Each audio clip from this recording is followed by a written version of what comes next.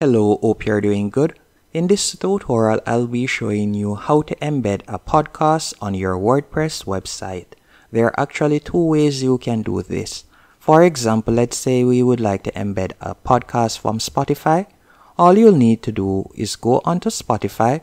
Once you have done that and you have found a podcast that you would like to use, so let's say for example this podcast. After selecting the podcast, from here, all you will need to do is tap on the three lines in line with the podcast name.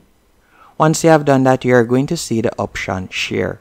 And you are going to simply tap on Embed Episode so you can embed this particular episode. After you have done that, you are going to see a menu player and you can adjust the size that you would like to use. You can also change the color and you can choose when it starts. After you have done that, you are going to simply tap on Copy.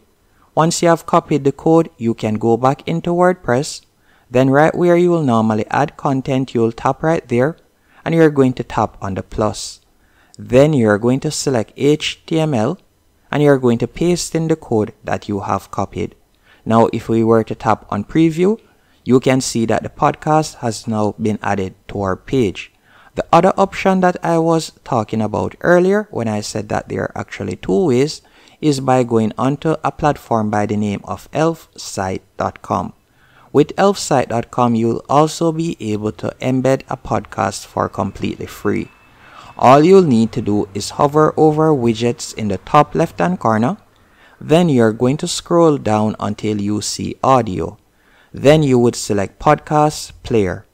After selecting podcast player, you can scroll down and you can see different templates that you can choose from. Now let's say for example I would like to use this template. After selecting the template, you're going to tap on continue. Then from here you can paste in the feed link at the top right here. You can also choose the cover image. So you could tap on cover image and you could upload your own cover image. You can also tap on buttons and from there you can add in different RSS URL, Apple Podcasts, Spotify URL and so on. You can link all of your podcast URLs right here. After you have done that, if you would like to change the layout, you can tap on layout. You can also edit the player, meaning the volume option. You can choose whether you would like persons to be able to save it and if it should be able to autoplay and so on. Once you're finished, you'll tap on add to website for free. Then once on this page, you'll tap on publish in the top right hand corner. After tapping on publish, you're going to select the free plan.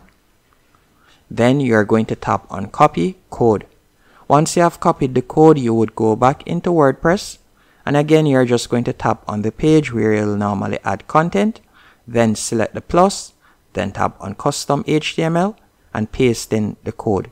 And if we were to tap on preview, you can see that the podcast has been added.